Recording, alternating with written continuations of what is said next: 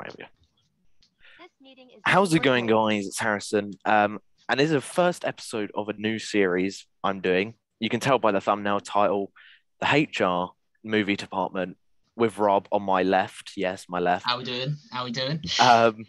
As you can tell by the title and thumbnail, we're doing Shutter Island. And to give a little bit of context of what this series will be, like every few weeks, every week, whatever, however, whenever mine and Rob's schedule align, we will talk about a film. And this week is Shutter Island. And I watched it by your recommendation, didn't I?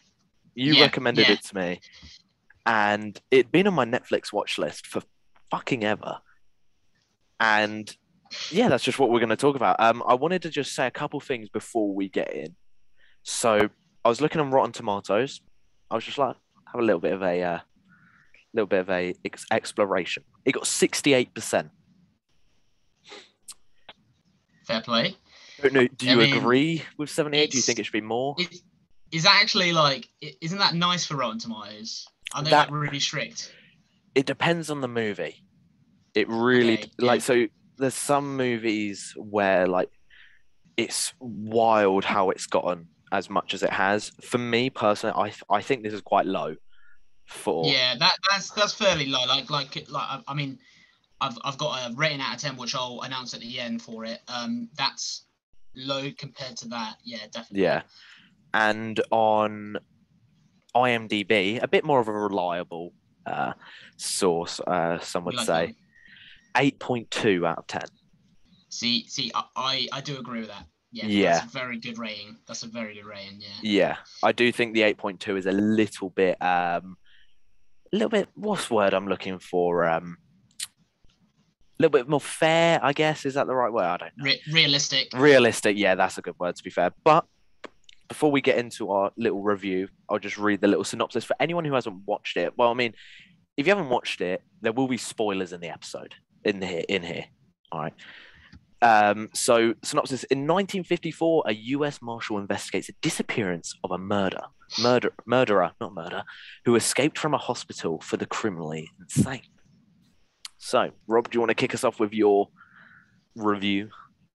Yeah, I'm going to go for it. So, I mean, it's one of Scorsese's, I think, one of his great films, really, that he's made. And like you said, it's the actual place they go into is full of kind of these mentally ill. I don't want to say prisoners, but I guess patients. Patients is the right word for it. And I think Scorsese opens up what is like a whole new meaning to what it's like to have a mental illness. The theme of he's got that theme of being tricked all the while through kind of like what these kind of patients are kind of driven towards, and their own likes and interests, and how that kind of, there's a big theme of obviously I guess the word is kind of those throwbacks that they're to their own memory, obviously, by Teddy Daniels, who's the main character played by Leonardo DiCaprio. He's got some issues from the past, and Scorsese reflects on that kind of past tense and shows what's happening in the present as well. But yeah, it's a whole, he's done it. It is a masterpiece in my sense, because you do see a whole new meaning to this theme of what it's like to have a mental illness, which puts a great kind of shine and respect onto that in a very dark film, I will say, as well. And obviously the big reveal at the end to what we find out is crazy as well. Yeah, no, I do agree. I think in its own way it is a masterpiece, and something you touched on there, something obviously I know you are, and myself, big advocate on mental health within like cinema, film, TV shows being reflected well. And again, yeah, like it's done brilliantly. I also, when you were watching it, was there any point while you were watching it where you kind of clocked what was happening, or were you completely oblivious throughout until the reveal? That's a very good question.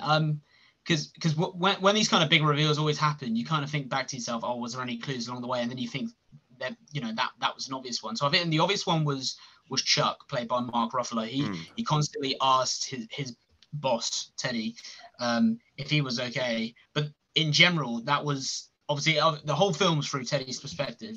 Yeah. In general, that was literally just Chuck being the healthcare worker that he is, working there, and well, he's not a healthcare worker. He's actually a psychiatrist, I believe, isn't he?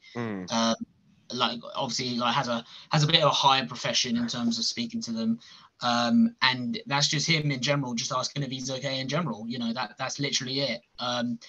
So yeah, that was one of the big ones where like I kind of wanted to slap myself in the face and go, oh, why didn't I not see that? But to be completely honest, I didn't. And that was what made it so magical. You know, that's why I suggested it for the first film. Yeah. Yeah, it was brilliant recommendation, to be honest. I think with me, there's the scene where it's the storm is happening, and then they go into that building, and it's just Mark Ruffalo and Leonardo DiCaprio.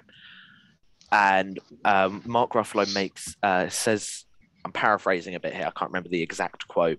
It's like, what I think it's along the lines of, what about whilst you were checking into them, they were checking into you?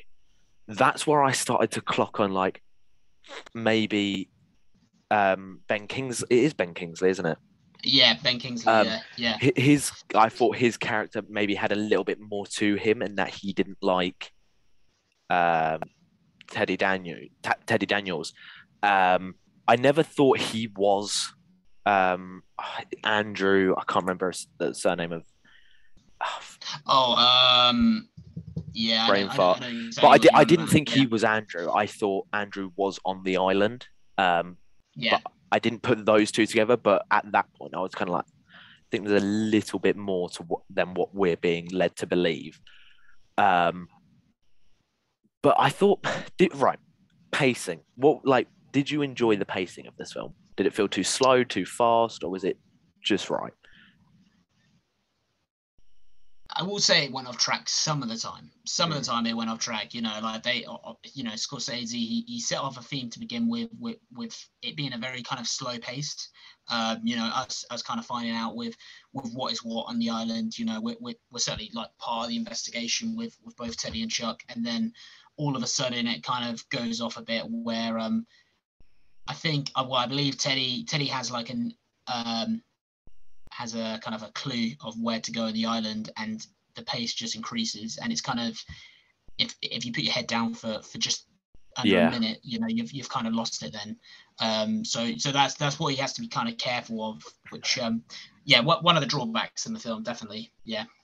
I don't know how you felt with it, but I do agree. There were certain assets where it was like, okay, it's a little gone off a bit to the side, but I think it works in the film's favor, because when it's a film, I think you like when you rewatch it, you like it even more, because you then pick up on like the different things happening, and like, oh, why didn't I notice that on the first watch, like, and stuff.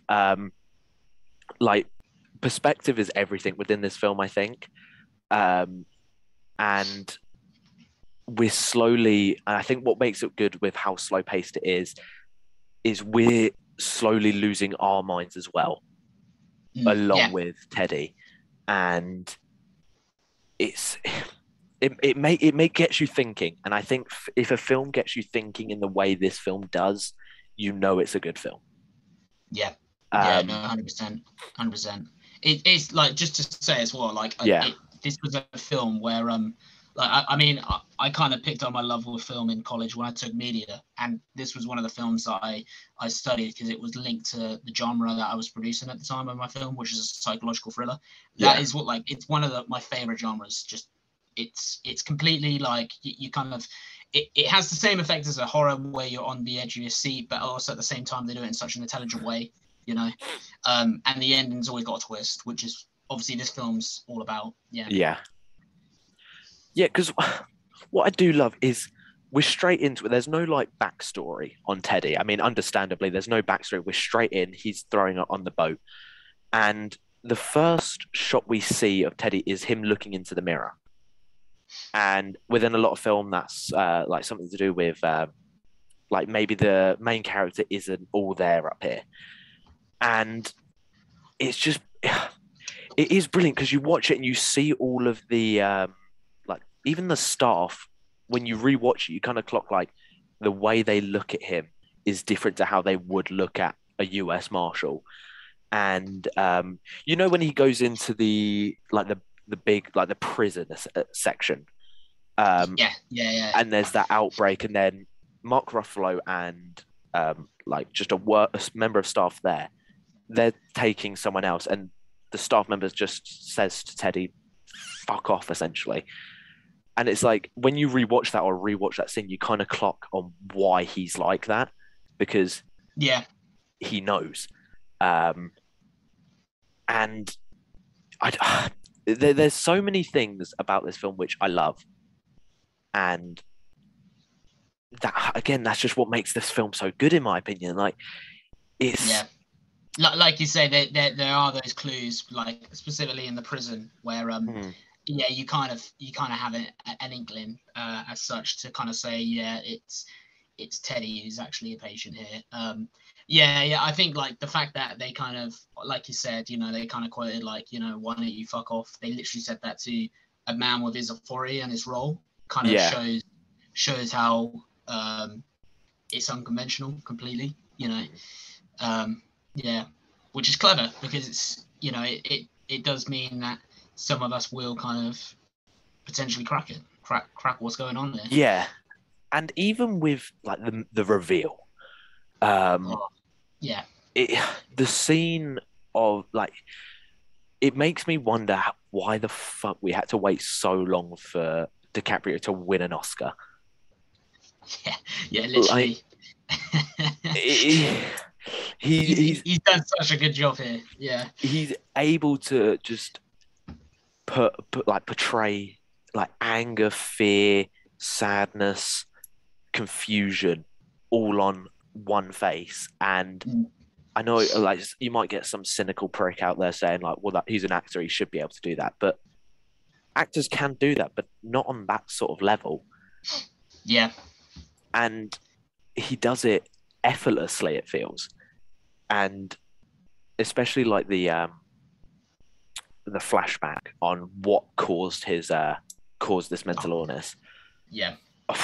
Like what when you're rewatching it for the first time or whatever, what's going through your head during that? Like, it was, well, this is the thing. This is why I kind of, you know, Scorsese's done such a good job of it, because he is showing like the meaning of what it's like to have a mental illness. You know, it's that backs it, I think, yeah, he's showing that everyone has like a backstory, and obviously specifically it's kind of like, I think what he tries to do as well is test the audience's perception on this theme of good versus evil. It's kind of, he's always kind of going, that flashback is massive because it's always kind of, it's got us talking basically, you know, like it's got us talking of like whether he was a good guy or not. You know, it's very hard to know. And I think overall is like, it's, he you know, Scorsese kind of proves the point of that famous quote of, you know, never judge a book by its cover. You know, that everyone's done stuff for a specific reason, you know, and you see a whole new side of Teddy there, you know, of being like that kind of normal human citizen and reacting to something like that. And it kind of is kind of there to say, you know, it was never him who was mentally insane, it was his wife, you know, and he's picked up the pieces for her massively. yeah, you've put it beautifully there. You kind of mentioned as well on if he's a good guy, and it's, do you think Teddy is the good guy in this film, or is he the antagonist or protagonist? Man, I see, it's hard. It's really hard to like, and I think that's why it's so good, because like it will mean you will rewatch it, and that's Scorsese's achieving everything great there. I think I want to say he's the protagonist. Yeah. I'd Throughout, even with the twist. It's difficult. It is difficult. You kind of want like a middle ground option, Yeah. don't you? To kind of say, but if you had to pick one or the other, yeah, it's not throughout, but certainly towards the end, I'd say a protagonist. Yeah. He's what the character went through is just insane.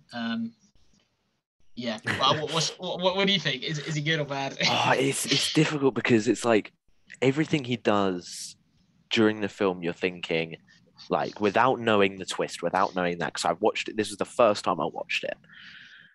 You're thinking, like, this guy, like, you feel scared for him, like, you feel trapped, and he like, it's weird. He in his mind, the character he makes in Teddy Daniels, he he knows he's trapped, but yet he also makes his alternate persona trapped as well in a different sense. So we feel trapped with him on the island, but when we get the twist, we feel trapped in a different way where we understand that he's trapped in here because he doesn't want to accept what happened. And I think when we see what happened, there's the justification for what he done. There is a justification. Is it obviously what he done wasn't right? You can't just kill someone, but you can.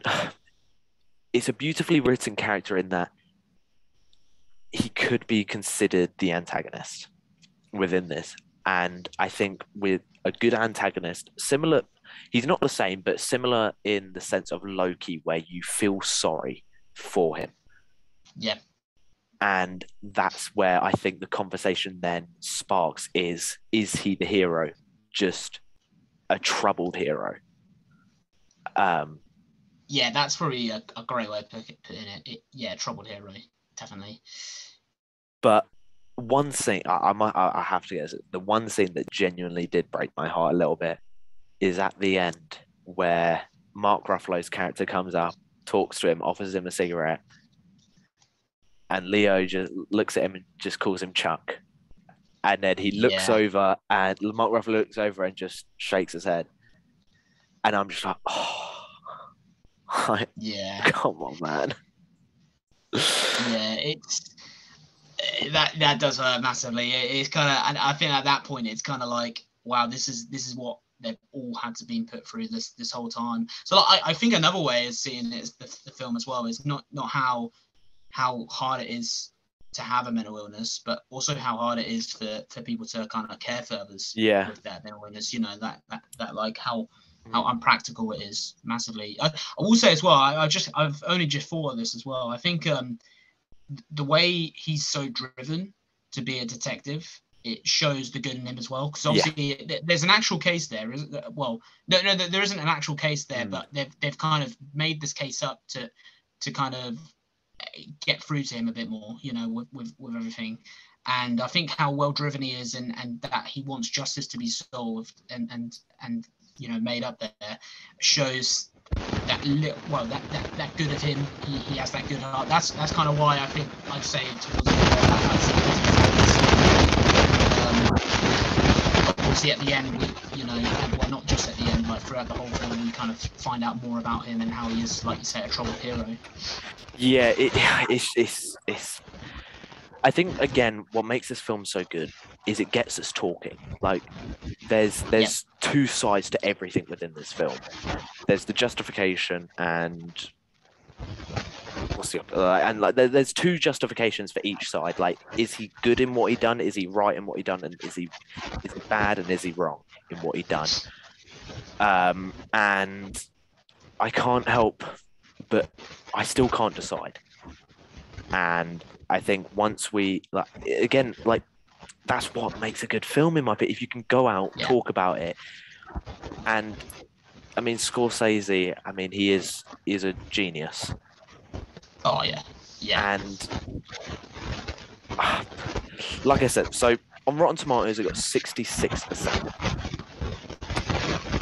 I personally, 68%. Sorry. Let me read the critics' consensus. It may not rank with Scorsese's best work, but Shutter Island's gleefully unapologetic genre thrills represent the director at his most unrestrained. Doesn't get a lot. I'm going to read you a couple reviews. So the first review that comes up is actually a rotten review, a negative review. It's supposed to be some suspenseful thriller. Somebody should have said, hey, why don't you go see the hilarious comedy of Shutter Island? Wow. And I don't know how you could, like, again, it's an opinion at the end of the day, and I think that's why this is going to be so good, because as we go on, we're not always going to be watching the best films.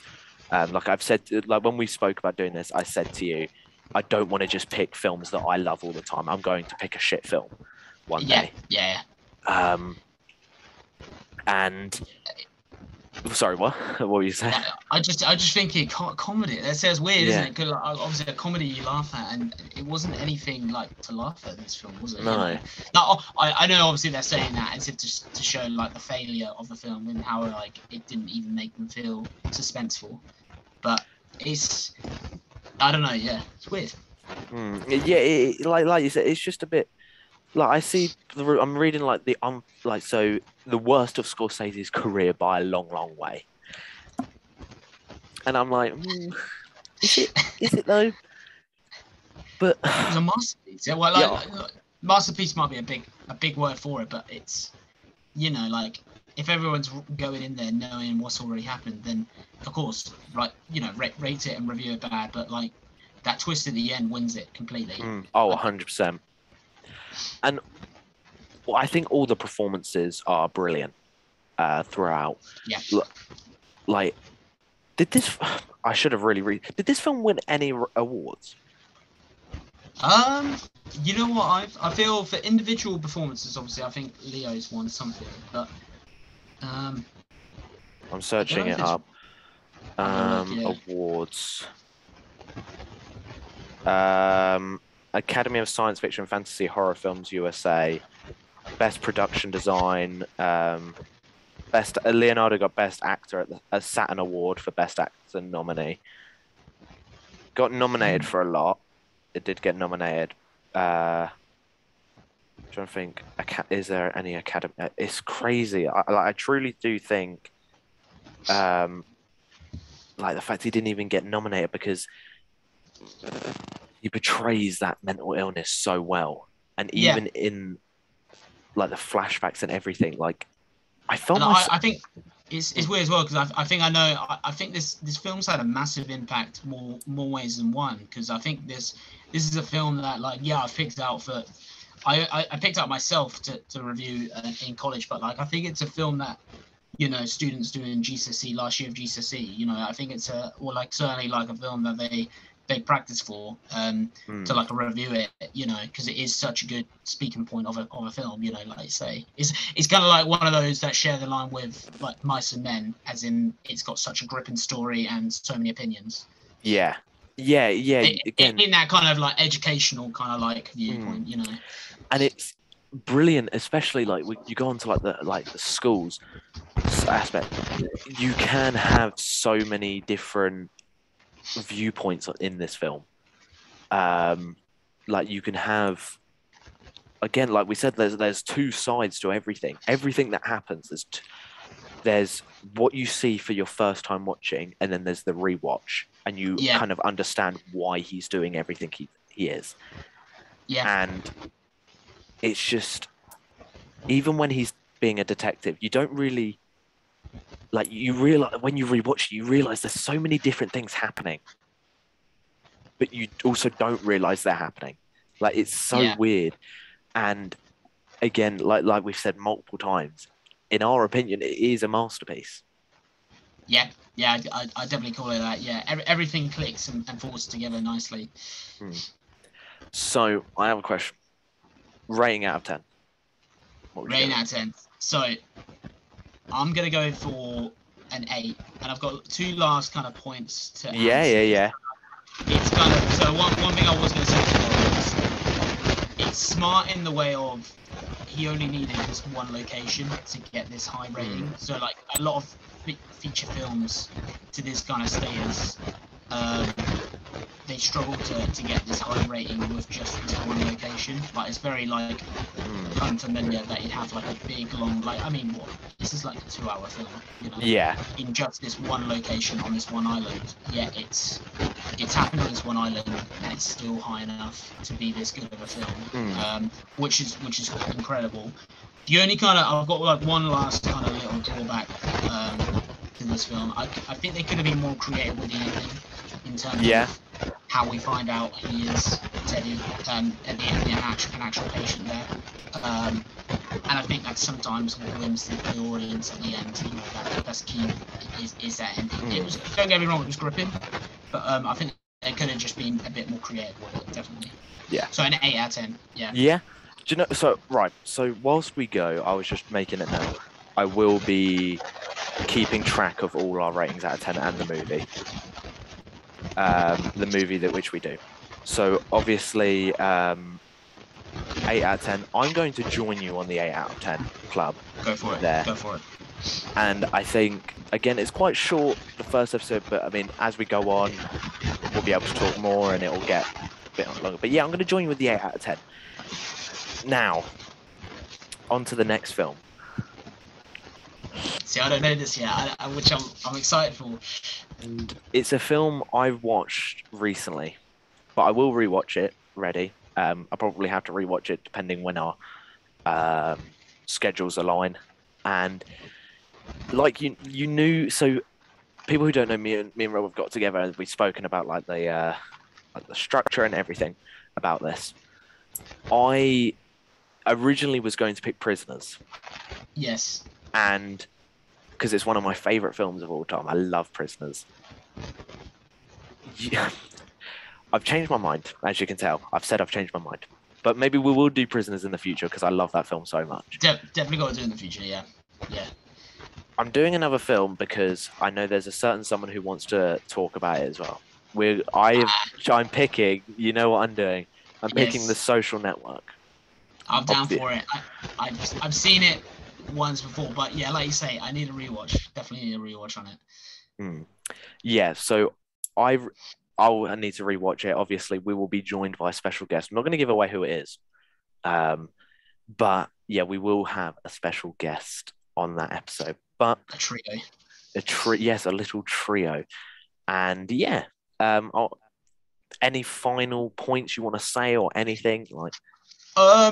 I just to say really, like anyone watching this video who hasn't seen it, it's worth a watch. You know, like I get involved, see what you think and share your opinions, because I think it's a really nice film. It's a great film. It's a great film. Scorsese's done well here. Yeah. Definitely I not. It was a novel. Like sorry. Yeah. It was a novel that's been adapted to a film, but like how Scorsese has put it together is incredible. Yeah. 100%. And yeah, again, like we've said so many times, we truly do believe it's a masterpiece. Definitely not the worst and a comedy as some of the reviews that I have read. But again, thank you so much for watching. We will be doing more of these as time goes on, because I mean, me and Rob both have a mutual love for film and a mutual passion for it. And obviously we get along, we talk, good chemistry. Might as well just kiss at this rate. But obviously, at least buy me a drink first. I will, and I will put something in it. I'm joking. See, that's the thing. If you now like tweet in a couple of weeks saying you went out and your drink tasted funny, that's not going to look good on me. So for legal reasons, it'll be on the private account. Don't worry. That's going to get clipped and just reused. But no, if there's actually any films you want us to review, leave them down in the comments and maybe we will use them. Because even if you know it's a bad film, leave it down in the comments, because I want to get films where we can sit here for like 20 minutes, half an hour and just say, yeah, that film was absolute shit. Yeah. Like, it'd be good to. But I do want films where we disagree. Yeah, and definitely. Although there's got to be some out there. Oh, 100%, yeah.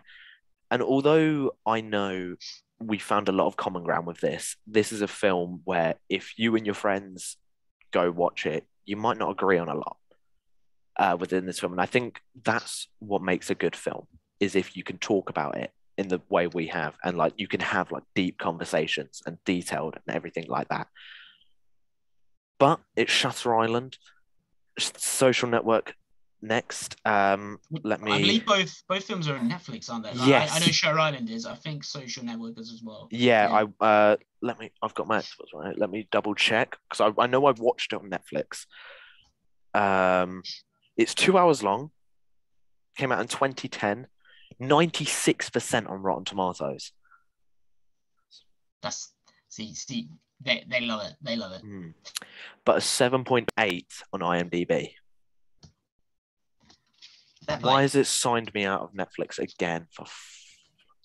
Give me 1 second. I don't know my password. Right. Yeah, no, I've Googled it. It is on Netflix.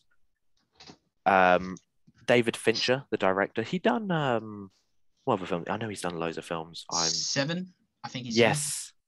Fight Club, Seven, Gone Girl, Zodiac, The Girl with the Dragon Tattoo.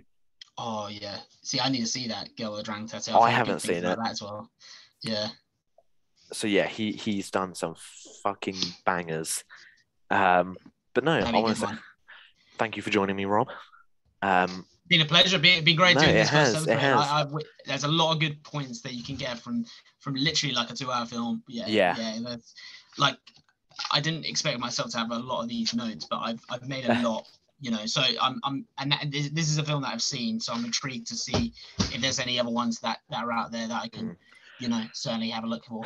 And also, if we ever can't decide on a film, I have a 100 movie poster. Yeah. I know I've brought this to you, so if we ever want to just pick a number, we can pick a number, and we'll watch that film, and I'll scratch it off, and we'll see if we can empty that poster or clear up that poster. But no, thank you so much for watching. I'll put all of Rob's socials in the description. It's been the HR movie department. Thank you for watching, and we'll see you later. Goodbye, my friend.